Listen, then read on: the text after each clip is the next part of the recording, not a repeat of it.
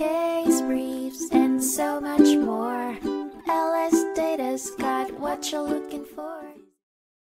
Prometheus Radio Project vs.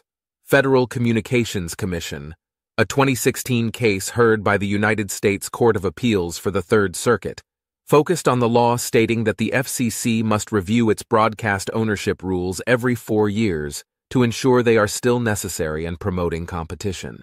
The court ruled that the FCC unreasonably delayed action on defining eligible entities and improperly enacted a rule regarding joint sales agreements. The parties challenging the FCC presented issues related to the eligible entity definition, the quadrennial review process, and the rule on television joint sales agreements. Consequently, the court ordered the FCC to prompt action on defining eligible entities and criticized it for not considering proposals using a socially and economically disadvantaged business definition and not collecting data on diversity of ownership. Case briefs and so much more. LSData's got what you're looking for. Visit lsd.law, elevate your mind. Leave the stress of class.